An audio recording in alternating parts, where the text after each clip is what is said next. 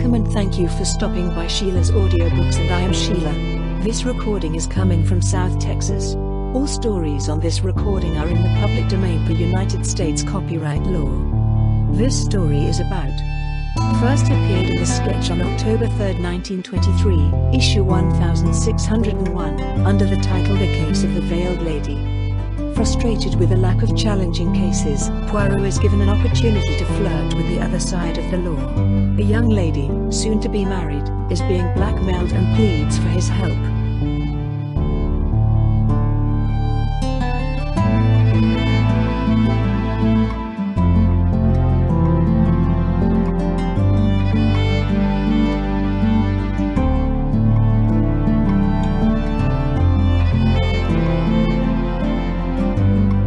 The Veiled Lady. Chapter 1. I had noticed that for some time Poirot had been growing increasingly dissatisfied and restless. We had had no interesting cases of late, nothing on which my little friend could exercise his keen wits and remarkable powers of deduction. This morning he flung down the newspaper with an impatient "ch," a favorite exclamation of his which sounded exactly like a cat sneezing. "They fear me, Hastings, the criminals of your England, they fear me. When the cat is there, the little mice, they come no more to the cheese." "I don't suppose the greater part of them even know of your existence," I said, laughing. Poirot looked at me reproachfully. He always imagines that the whole world is thinking and talking of Hercule Poirot. He had certainly made a name for himself in London, but I could hardly believe that his existence struck terror into the criminal world. "What about that daylight robbery of jewels in Bond Street the other day?" I asked. "A neat coup," said Poirot approvingly, "though not in my line. Pas de finesse, sur mon dos. A man with a loaded cane smashes the plate-glass window of a jeweller's shop and grabs a number of precious stones. Worthy citizens immediately seize him, a policeman arrives. He is caught red-handed with the jewels on him. He is marched off to the police, and then it is discovered that the stones are paste. He has passed the real ones to a confederate, one of the aforementioned worthy citizens. He will go to prison, true, but when he comes out, there will be a nice little fortune awaiting him. Yes, not badly imagined. But I could do better than that. Sometimes, Hastings, I regret that I am of such a moral disposition.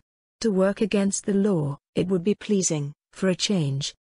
"Cheer up, Poirot, you know you are unique in your own line." "But what is there on hand in my own line?" I picked up the paper. "Here's an Englishman mysteriously done to death in Holland," I said. "They always say that, and later they find that he ate the tinned fish and that his death is perfectly natural." "Well, if you're determined to grouse." "Tien," said Poirot, who had strolled across to the window. "Here in the street is what they call in novels a heavily veiled lady. She mounts the steps, she rings the bell, she comes to consult us.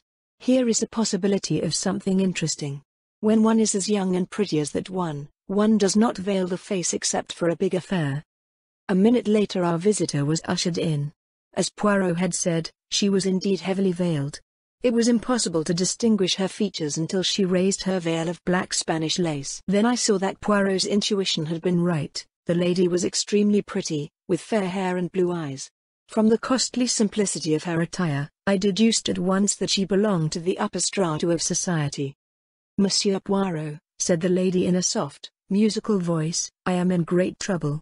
I can hardly believe that you can help me, but I have heard such wonderful things of you that I come literally as the last hope to beg you to do the impossible." "The impossible, it pleases me always," said Poirot. "Continue, I beg of you, mademoiselle." Our fair guest hesitated. "But you must be frank," added Poirot. "You must not leave me in the dark on any point." "I will trust you," said the girl suddenly. "You have heard of Lady Millicent Castlethorne?" I looked up with keen interest.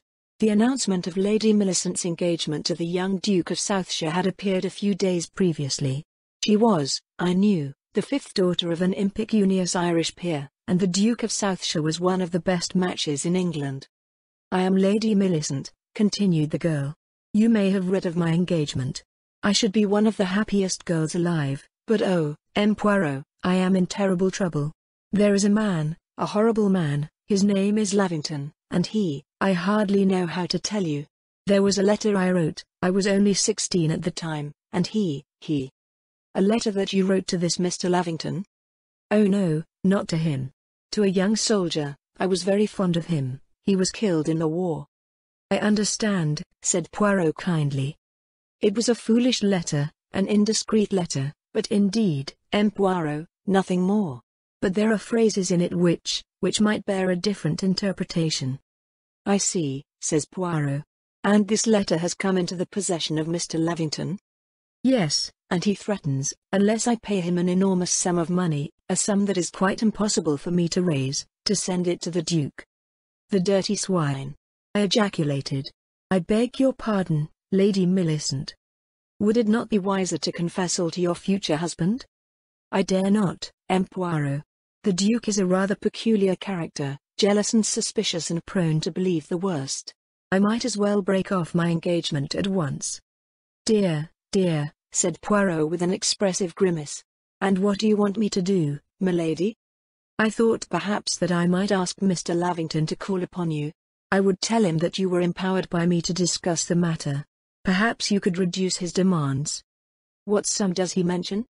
£20,000, an impossibility.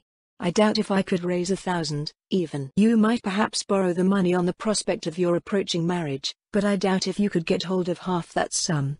Besides, bien, it is repugnant to me that you should pay. No, the ingenuity of Hercule Poirot shall defeat your enemies. Send me this Mr. Lavington. Is he likely to bring the letter with him? The girl shook her head. I do not think so. He is very cautious. I suppose there is no doubt that he really has it? He showed it to me when I went to his house. You went to his house? That was very imprudent, milady. Was it? I was so desperate. I hoped my entreaties might move him. Oh, la. The Lavingtons of this world are not moved by entreaties. He would welcome them as showing how much importance you attach to the document. Where does he live, this fine gentleman? At Buona Vista, Wimbledon. I went there after dark, Poirot groaned. I declared that I would inform the police in the end, but he only laughed in a horrid, sneering manner. By all means, my dear Lady Millicent, do so if you wish, he said. Yes, it is hardly an affair for the police, murmured Poirot. But I think you will be wiser than that, he continued. See, here is your letter, in this little Chinese puzzle box. He held it so that I could see. I tried to snatch at it, but he was too quick for me. With a horrid smile he folded it up and replaced it in the little wooden box. It will be quite safe here, I assure you, he said, and the box itself lives in such a clever place that you would never find it. My eyes turned to the small wall safe, and he shook his head and laughed. I have a better safe than that, he said. Oh, he was odious. M. Poirot, do you think that you can help me? Have faith in Papa Poirot. I will find a way. These reassurances were all very well, I thought, as Poirot gallantly ushered his fair client down the stairs, but it seemed to me that we had a tough nut to crack. I said as much to Poirot when he returned. He nodded ruefully. Yes, the solution does not leap to the eye. He has the whip hand, this M. Lavington. For the moment I do not see how we are to circumvent him. Chapter 2. Mr. Lavington duly called upon us that afternoon. Lady Millicent had spoken truly when she described him as an odious man. I felt a positive tingling in the end of my boot, so keen was I to kick him down the stairs. He was blustering and overbearing in manner, laughed Poirot's gentle suggestions to scorn, and generally showed himself as master of the situation. I could not help feeling that Poirot was hardly appearing at his best. He looked discouraged and crestfallen. Well, gentlemen, said Lavington, as he took up his hat, we don't seem to be getting much further. The case stands like this, I'll let the Lady Millicent off cheap, as she is such a charming young lady. He leered odiously. We'll say 18,000. I'm off to Paris today, a little piece of business to attend to over there. I shall be back on Tuesday.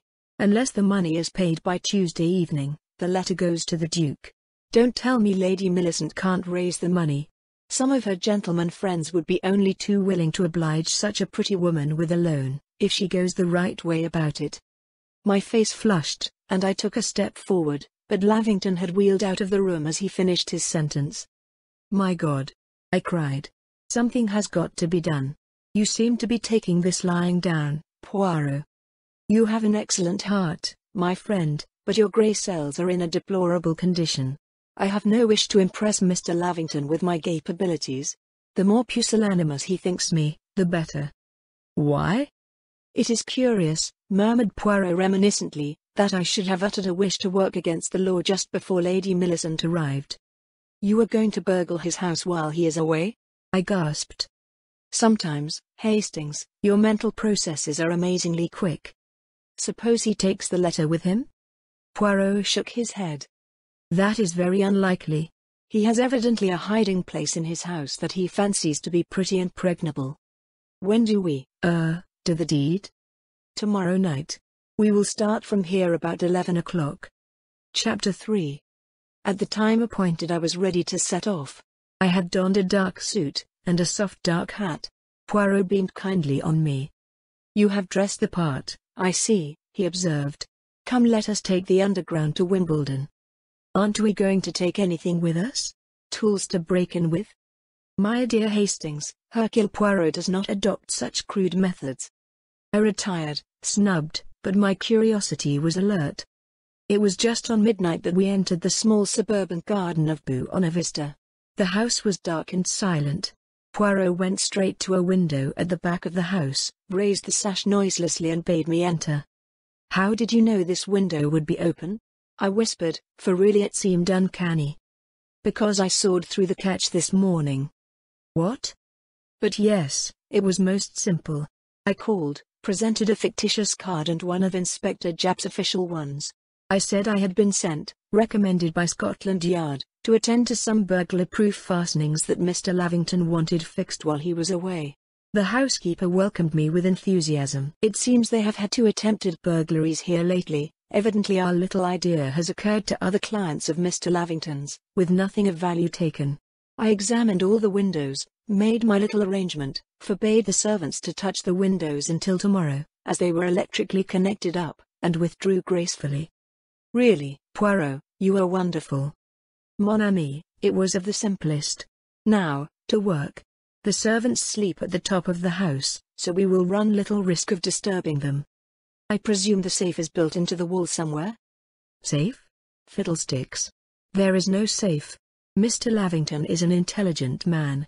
You will see, he will have devised a hiding place much more intelligent than a safe. A safe is the first thing everyone looks for." Whereupon we began a systematic search of the entire place. But after several hours' ransacking of the house, our search had been unavailing.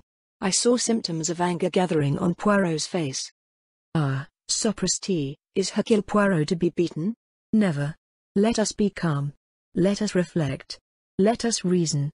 Let us, enfant, employ our little grey cells." He paused for some moments, bending his brows in concentration, then the green light I knew so well stole into his eyes. "I have been an imbecile. The kitchen." "The kitchen," I cried. "But that's impossible. The servants." "Exactly. Just what 99 people out of 100 would say. And for that very reason the kitchen is the ideal place to choose. It is full of various homely objects. En avant, to the kitchen." I followed him, completely skeptical, and watched whilst he dived into bread bins, tapped saucepans, and put his head into the gas oven. In the end, tired of watching him, I strolled back to the study. I was convinced that there, and there only, would we find the cash. I made a further minute search, noted that it was now 4:15 and that therefore it would soon be growing light, and then went back to the kitchen regions. To my utter amazement, Poirot was now standing right inside the coal bin, to the utter ruin of his neat light suit. He made a grimace. "But yes, my friend, it is against all my instincts so to ruin my appearance, but what will you? But Lavington can't have buried it under the coal? If you would use your eyes, you would see that it is not the coal that I examine." I then saw on a shelf behind the coal bunker some logs of wood were piled. Poirot was dexterously taking them down one by one. Suddenly he uttered a low exclamation. "Your knife, Hastings." I handed it to him. He appeared to insert it in the wood, and suddenly the logs split in two. It had been neatly sawn in half and a cavity hollowed out in the center. From this cavity Poirot took a little wooden box of Chinese make. "Well done," I cried, carried out of myself. "Gently, Hastings. Do not raise your voice too much. Come, let us be off, before the daylight is upon us." Slipping the box into his pocket, he leapt lightly out of the coal bunker, brushed himself down as well as he could, and leaving the house by the same way as we had come, we walked rapidly in the direction of London. "But what an extraordinary place," I expostulated. "Anyone might have used the log." "In July, Hastings? And it was at the bottom of the pile, a very ingenious hiding place. Here is a taxi. Now for home, a wash, and a refreshing sleep." Chapter 4. After the excitement of the night, I slept late. When I finally strolled into our sitting room just before 1 o'clock, I was surprised to see Poirot, leaning back in an armchair, the Chinese box open beside him, calmly reading the letter he had taken from it. He smiled at me affectionately, and tapped the sheet he held. She was right, the Lady Millicent. Never would the Duke have pardoned this letter. It contains some of the most extravagant terms of affection I have ever come across. "Really, Poirot," I said, rather disgustedly, "I don't think you should have read the letter. That's the sort of thing that isn't done." "It is done by Hercule Poirot," replied my friend imperturbably. "And another thing," I said. "I don't think using Jap's official card yesterday was quite playing the game." "But I was not playing a game, Hastings. I was conducting a case." I shrugged my shoulders. One can't argue with a point of view. "A step on the stairs," says Poirot. "That will be Lady Millicent." Our fair client came in with an anxious expression on her face which changed to one of delight on seeing the letter and box which Poirot held up. "Oh, M. Poirot. How wonderful of you. How did you do it?" "By rather reprehensible methods, milady. But Mr. Lavington will not prosecute. This is your letter, is it not?" She glanced through it. "Yes." "Oh, how can I ever thank you? You are a wonderful, wonderful man. Where was it hidden?" Poirot told her. "How very clever of you." She took up the small box from the table. "I shall keep this as a souvenir." "I had hoped, my lady, that you would permit me to keep it, also as a souvenir." "I hope to send you a better souvenir than that, on my wedding day. You shall not find me ungrateful, M. Poirot. The pleasure of doing you a service will be more to me than a check, so you permit that I retain the box." "Oh no, M. Poirot, I simply must have that," she cried laughingly. She stretched out her hand, but Poirot was before her. His hand closed over it. "I think not." His voice had changed. "What do you mean?" Her voice seemed to have grown sharper. "At any rate, permit me to abstract its further contents. You observe that the original cavity has been reduced by half. In the top half, the compromising letter; in the bottom." He made a nimble gesture, then held out his hand. On the palm were 4 large glittering stones, and 2 big milky white pearls.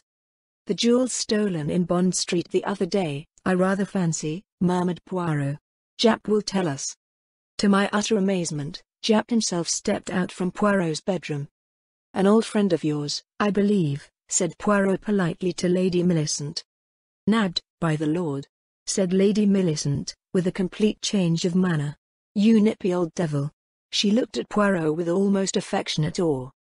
"Well, Gertie, my dear," said Jap, "the game's up this time, I fancy. Fancy seeing you again so soon.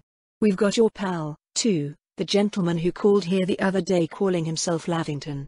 As for Lavington himself, alias Crocker, alias Reed, I wonder which of the gang it was who stuck a knife into him the other day in Holland? Thought he got the goods with him, didn't you? And he hadn't. He double-crossed you properly, hid 'em in his own house. You had 2 fellows looking for them, and then you tackled M. Poirot here, and by a piece of amazing luck you found them. You do like talking, don't you?" said the late Lady Millicent. "Easy there, now. I'll go quietly.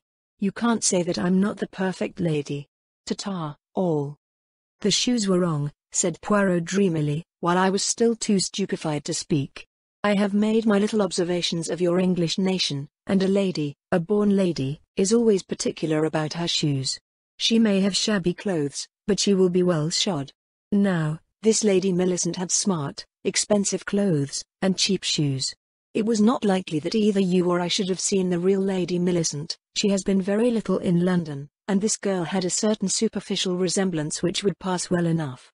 As I say, the shoes first awakened my suspicions, and then her story, and her veil, were a little melodramatic, eh? The Chinese box with the bogus compromising letter in the top must have been known to all the gang, but the log of wood was the late Mr. Lavington's idea. Par example, Hastings, I hope you will not again wound my feelings as you did yesterday by saying that I am unknown to the criminal classes. Ma foi, they even employ me when they themselves fail.